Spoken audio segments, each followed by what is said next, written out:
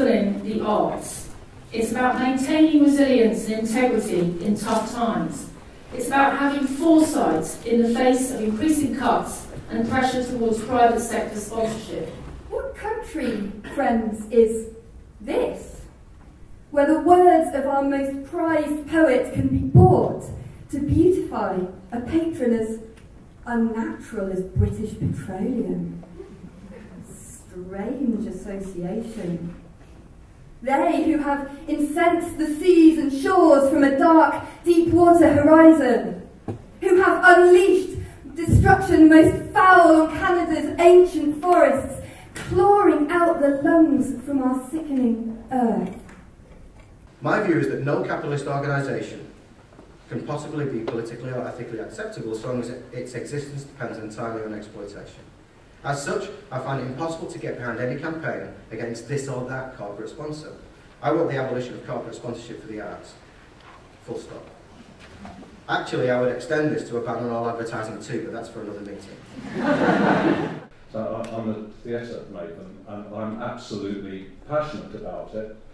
And I know that the huge increase in access to theatre in London would not have come about without the intervention of Travelex.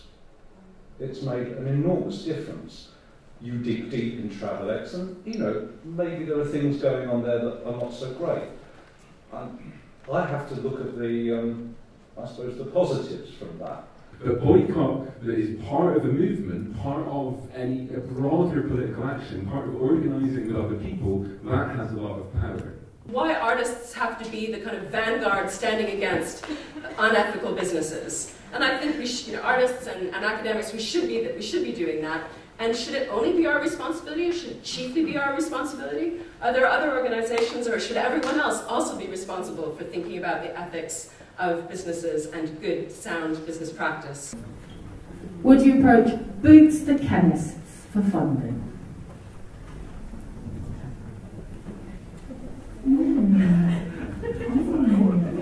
Okay. Last question. Would you approach the EU for funding?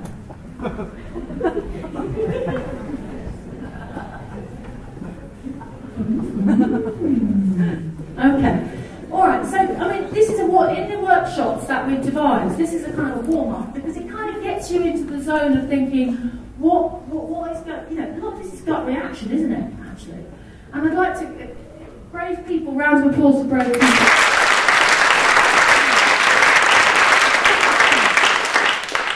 This is about the future of arts and culture. We must act. What can you do right now? Just a few little things. Well, we're on strike at the National Gallery next week, starting on Tuesday, and we're going out for 5 days. We need your support. Come along to our picket line every day between 9 and 11. Protest on Thursday at 12:30 at the Board of Trustee meeting. We will then go to DCMS and hand over the petition. Sign the petition and share it with your friend. We've got a week to go, so we'd like to bring it to 50,000 people. 2015 is a big year because we think that this is probably the decision-making year for a lot of institutions on this issue. The ones that have sponsorship from BP are Tate, British Museum, the Royal Opera House and the National Portrait Gallery, and that contract is almost up. So now is really the time to give it a good kick.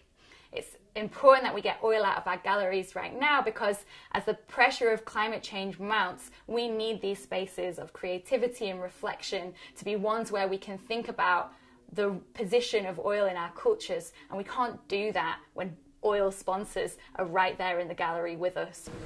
So could it be that the arts are too powerful?